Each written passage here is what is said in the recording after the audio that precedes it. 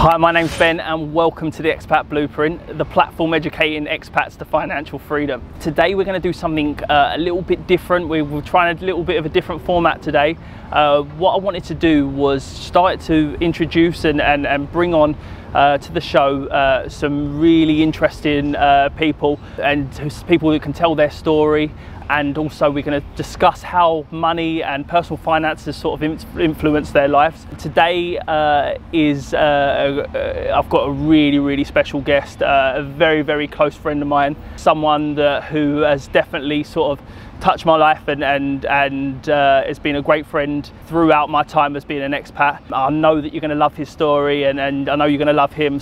I am really pleasured to introduce you to Mike Ballard. How are you, mate? Yeah, good. Thanks for having me, Ben. How are you? Yeah, no, I'm good. I'm good, pal. What I want to do is just basically introduce Mike and talk about how he came out here. How many years ago was that now? Sorry, 2011. 2011 I landed here, man. So this is the 10-year mark this year. 10-year mark, yeah. From? So Boston. So I was born and raised in Michigan. Worked in Boston from 2008 to 2011.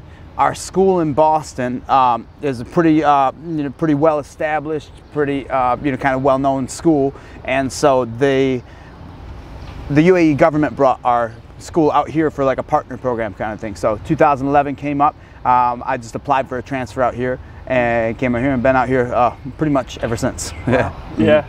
But one of the first people I probably met were down at the rugby club. Well, that's it. That's it. You know, when you come out here, like the rugby club is kind of like a hub to meet people, and I got dragged out to the rugby club. You know, my first week I was here, and that was it. That was it. It was the rest is history. Yeah. So how have you found expat life? I mean, what's that like? I mean, is it as you expected it, or like did it take some getting used to? Well, like I've had a lot of time to reflect on it, like, and it's one of those things where you get paid more. Like, kind of the default is you like make double what you would back home, but like the trade-off is like you're not going to see your friends and you're not going to see your family. You're going to get rid of all your stuff. So like, is that worth it? Is that trade-off worth it to send all that stuff down the river and say, I'll see you guys once or twice a year? And I think for anybody that's been out here for any amount of time, they said, yeah, it is worth it. That's a good deal, right? And so I kind of fall into that camp. Yeah. I think that's a really important point. I think you've got to constantly keep asking yourself that question, because like you said, you do sacrifice a lot, and I think especially in the year that we've just had, a lot of people, a lot of expats in particular, have asked themselves that question and need to constantly sort of justify like being away from friends, family. But happy in Abu Dhabi? No, absolutely happy here, comfortable here. It is a known good thing, and hopefully I don't know what the camera is doing if you can see that I'm in a wheelchair, but I am wheelchair bound. So that's the main reason I'm out here, man. It doesn't snow and it doesn't rain, right? Yeah. And so no snow, no rain, no ice. It's pretty cold in Michigan, right? Yeah, you want snow, rain, and ice, man. Go to Michigan, man. So yeah, that's part of the reason I'm here is for that. So I'm content. Yeah. Okay, so Mike, for those who might not know your story, obviously, like we said, you're a rugby player. Tell us what happened. Yeah, so I came out in 2011. Rugby club was my first stop. I was brought out there, and I kind of never left, man. I was from 2011 to 2014. We play year round. There's always a season, there's always a game on, there's always something. So by 2014, so my third year out here, I was kind of, strange to think of it, like one of the more senior members of the team, like kind of like somebody who's kind of like on the field regularly kind of thing. And so we were in the first 15. Ben and I were out there, as long as his brother Sam, and all kinds of other people you may or may not know. But we were 15-0 across the season. It was the final game of the year, the West Asia Cup final, and guy made a line break coming straight at me. Somebody had him up high. I went low, and as I went low and grabbed his legs, another guy came up high, and then those three people kind of fell on top of me, folded up like that, and so I fractured my T12 L1 vertebrae. So like L1 is lumbar, so like lumbar just above the bottom of your spine. So yeah, surgery, that evening, that night, a week in hospital in Abu Dhabi, medevac back to the United States, and then 18 months of, you know, rehabilitation, you know, and just getting, you know, back to like a regular life routine, like getting through the day kind of thing. Yeah. So did you at that point realize the extent of what happened? I mean, did you know straight away that it was going to be within 10 seconds? Yeah, within 10 seconds, because like if you make a tackle and your arm goes numb, like that's, I thought, oh, it's just a stinger, right? And then I was like, well, it's a stinger in my legs. And then I was like, that's a clue, you know. And then so Pat Milton, our trainer, came out, our physio, and we actually both knew at the same time, because he told me after, he said as soon as he got out there, he pinched my leg as hard as he could, and I didn't flinch, right? And so that's when he knew spinal cord injury, right? And so he was telling me, move your toes, and in my head I said, I can't, I'm paralyzed, right? And that was like the moment, like I knew, like within, so however long it took him to run out to the field and, you know, run through that, you know, so it was less than a minute. So so yeah, it's whirlwind tour, man. But I mean, all credit to you.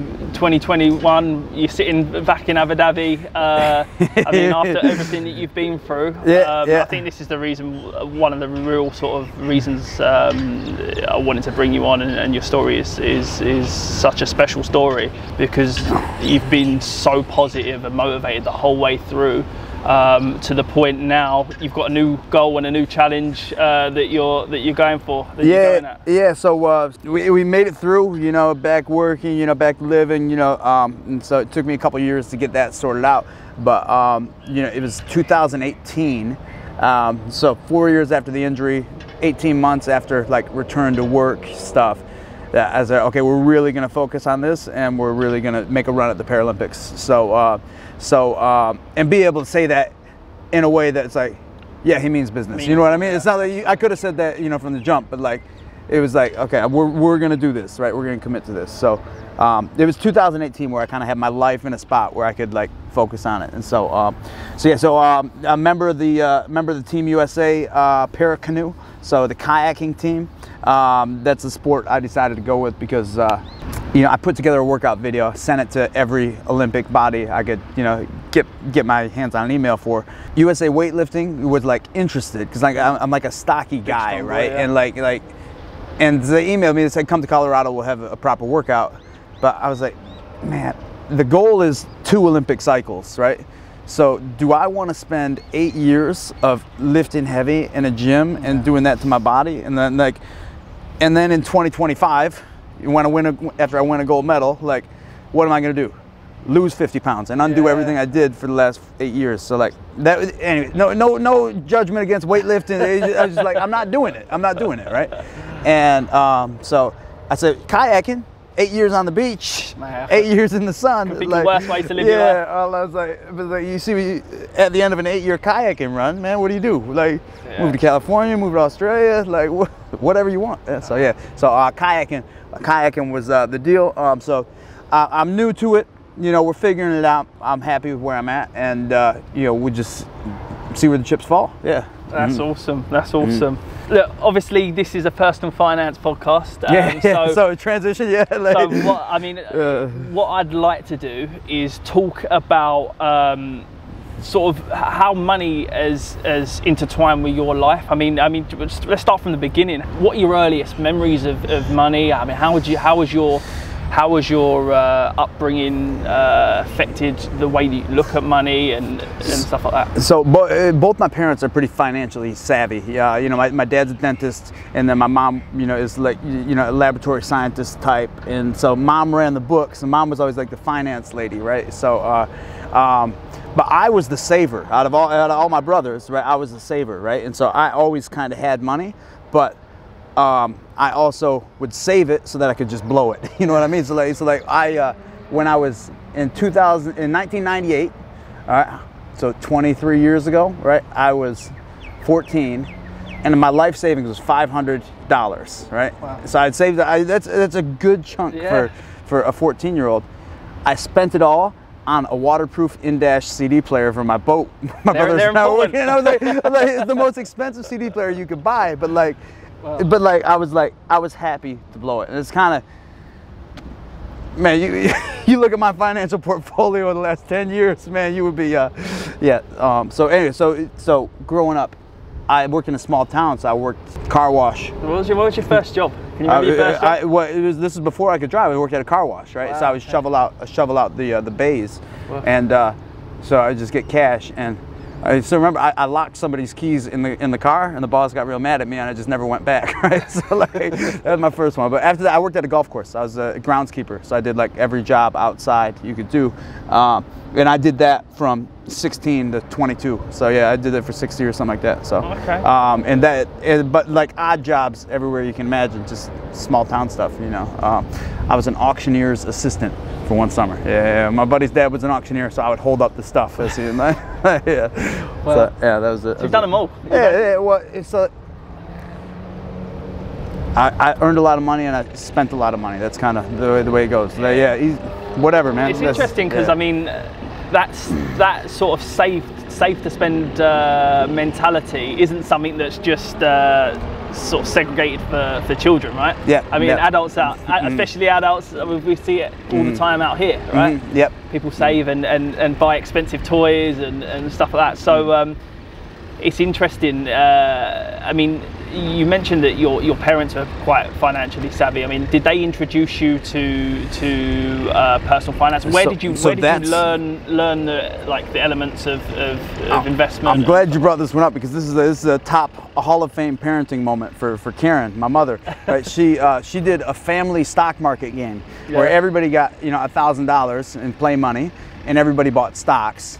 And then at dinner every week they would like who earned whatever. This is like early internet days, right? And so like so I won the family stock market game because I said I'm buying cigarettes and Coca-Cola, right? And so like I won the family stock market game probably when I was about 14, right? And then when I graduated high school, so when I was 18, you do a graduation party in the States and people give you money, like, and so I came home with like $2,500 from this graduation party, and Mom's like, look, you can take the money and run, or I'll put it all in the stock market.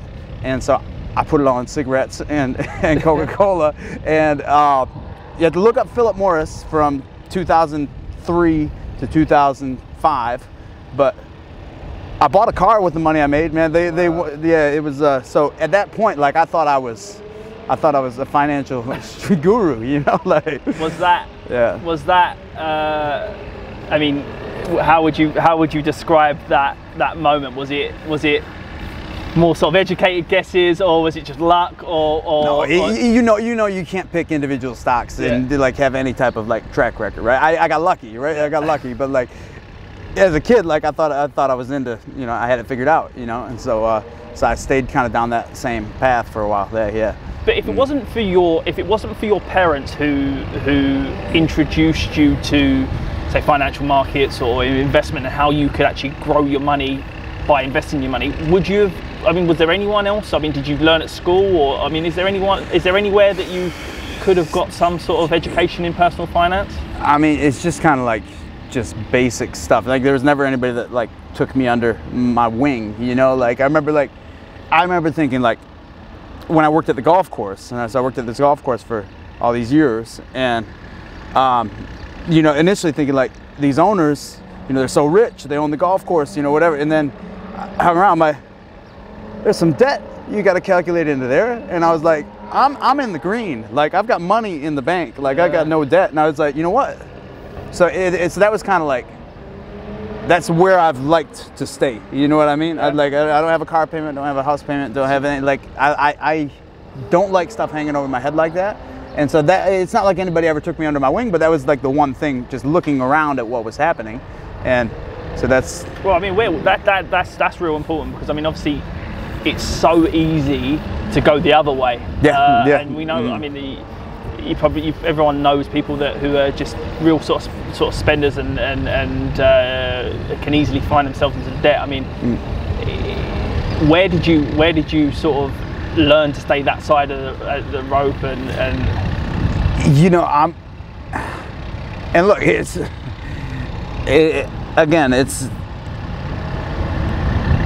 I just don't like stuff hanging over my head. Like there's there's a cowboy, I can't remember his name, we'll look it up, but he said, I've always found it's good to be heavily invested in cash, right? And that's kind of like that fits the culture of where I'm from, kind of like a self-reliant, like farmer, like do-it-yourself type community, right?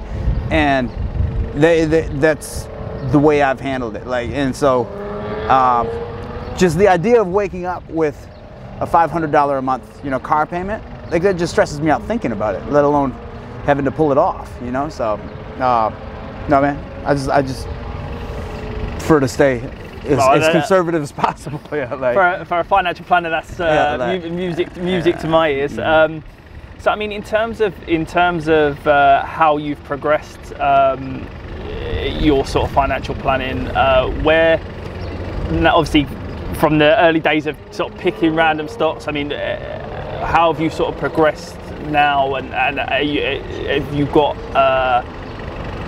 you got a sort of routine or some structure into your life? I mean, like you mentioned, in terms of compensation, here's a good place to be. I mean, how are you sort of structuring that now? I mean, don't know if that's so coming out here in 2011, right? I said, like, it's the idea of $1,000 a month mortgage payment, like, is for 30 years, like. That's such a normal thing to do, but like I could never wrap my head around that. So like coming out here, I said, okay, if that's the mortgage payment, I'll save that amount, right? I'll move out here and I'll just put that mortgage payment, I'll just tuck it away, right? And so like that's like the baseline, like this is what we're doing every month, right? And so then you don't even think about it. And so I'm a different type of guy, because like I don't even know how to check my portfolio, my stuff. Like I couldn't if I wanted to, So like I just know if I keep just tucking it away and keep doing the right things and keep ticking along, I'm not going to need that money for another 20, 30 years anyway. So like, so a quick change of scenery. I think only in Abu Dhabi you start a podcast or a video and people start flying around the F1 tracks. I don't know if you heard that. Where we're up to, you were talking about how you get paid and you automatically move money outside your account, and I think that's a real important point for anyone watching this podcast, listening to this podcast, because that automation has been a big key to your success, right? Well, it's just one of the things where if I'm hands off with all this stuff, it doesn't interest me, not concerned about it. So like, if I just know it just comes out every time, like, and I know it's hopefully doing what it's supposed to do, then I'm happy with it. But like, it's if I have to go out of my way to do something, it doesn't get done a lot if I'm not interested. So I think it's a huge part of human psychology. Sorry, it's a huge part of human psychology, isn't it? Make things less resistant. Do you know what I mean? And there's a really good book called The Automatic Millionaire, and it's about setting yourself up so that things do come out of your account every single month, and it's automatically done, so you don't have to worry about it, and you're sort of achieving everything you need to achieve on a monthly basis without thinking. In behavioral terms, because this is like my end of the field, this is what I do, with my education stuff, right? So it's called response effort. Okay, so how effortful is the response, right? And so if the response is more effortful, right? If you have to do more work for the same thing, the more work you have, the more aversive it's going to be, the less you're going to enjoy it, and over time the future probability is going to be lower, right? So more effortful responses are less enjoyable, and there's less probability of them happening in the future, right?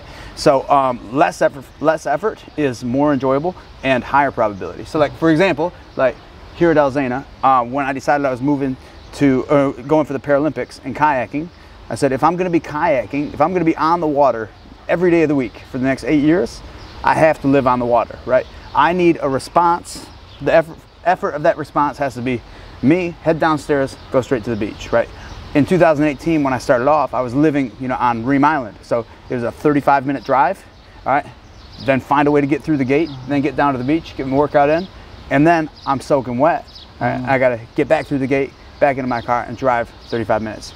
High effort, low probability of it happening, like on a sustained basis, right? So what you're talking about is all about response effort. So for me, there's no effort, right? So it's been that way since 2011. It's just like every month, just just ticking over. So and I think what's important to realize is that a huge part of being successful financially is the human and behavior aspect of it. And I think people overcomplicate things and think it's being able to pick the right stocks or being able to be savvy about investments, but personal finance is the majority of it is about how you can manage behaviors and how you can manage and set yourself up in terms of structural stuff, so stuff that you can influence, because a lot of the other stuff you can't influence.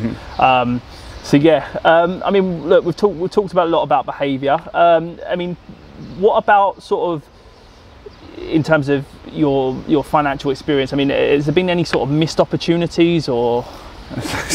Yeah, like part of the thing, right? When you where you like save it and spend it and save it and like you end up in some sticky situations, right? But so I graduated uni in 2007. Had a good paying job, you know, for a good chunk of time, right? And so I said, well, I'm saving everything. I'm stocking up. Like in the U.S., your 401k is pre-tax, so if you put it in your 401k, it doesn't get taxed. So I said, well, we'll max that out. Okay. And so I maxed it out and, put everything in the stock market, because I was the oracle, at this point thought I couldn't miss. And so then we get end of 2008, stock market crashes, the worst in 100 years. And, I lose 50% in a week, and then, I wasn't fully vested in the plan when I left the company. So they took another 30% or whatever it was, and so I went from here to nothing in in the matter of a month. So that was 2008. And then the other thing is, so I came out here to Abu Dhabi, and 2011 came out. First thing I did was sign up for the plan where I'm putting all this money away, and then you became my financial advisor in 2013, 2014, and you were telling me to get this life insurance plan to protect myself, all that stuff. And I said, man, I just can't imagine saving the amount that I'm saving right now and saying, you know what, I need to go out and save more. I just couldn't wrap my head around it. And so then we were out there playing together, and in the grand final, I break my back, right? I'm in the hospital, like getting medevac inside my surgery, you go through all the whatever, right? And I get medevac back to the States. And so somebody has to go through my room and clean out all my stuff, right? And they're going through my drawers, right? And like they're going through my dresser. And on my dresser, they find this, catastrophic injury like plan, and they had it all listed out.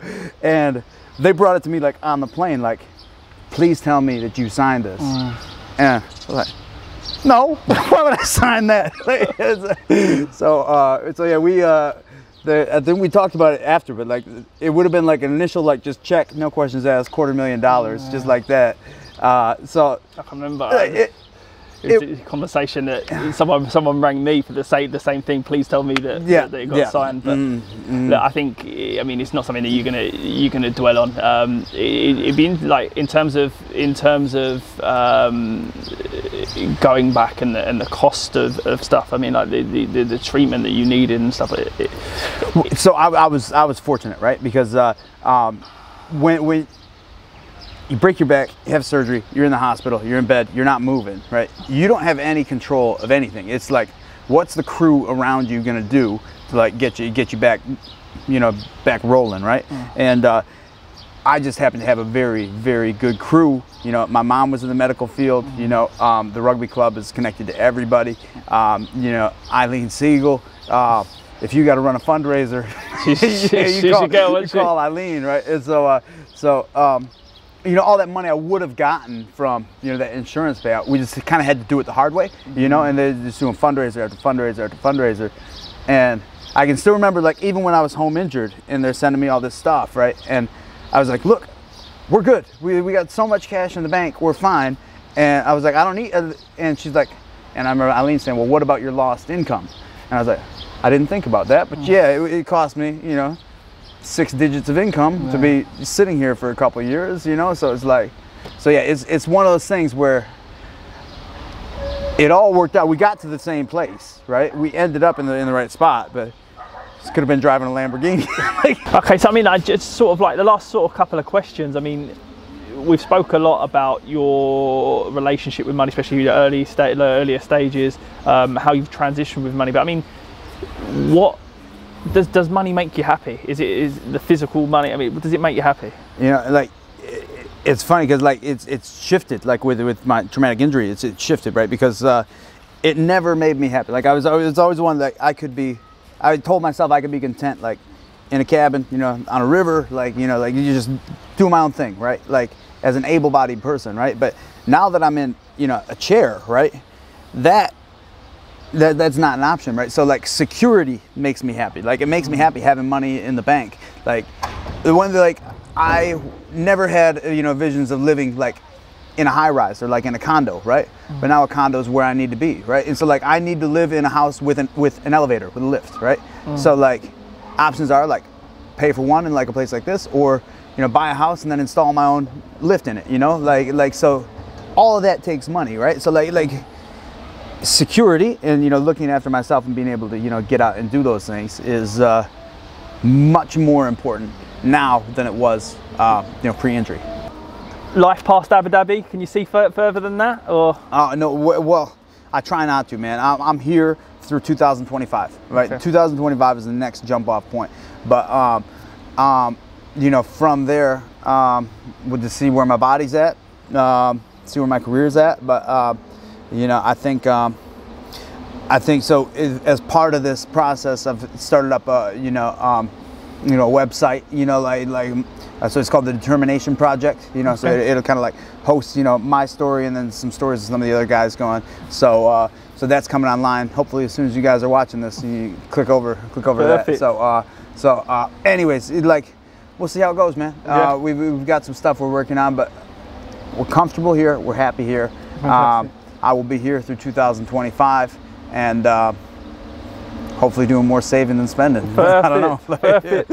Fantastic. So, I mean, look, you just mentioned the Determination Project. Where else can the guys watching this find out more about your journey to the Paralympics and stuff like that? Yeah, so there's the determinationproject.com. That's our, you know, our website, our homepage, right? And then it's Mike Ballard USA on Instagram, and then just Mike Ballard on Facebook. So drop me a line on there. We'll see what's going on. Fantastic, Mike. Yeah. Well, look, I hope you've all enjoyed it today. Mike, thank you so much for coming on and being our first guest.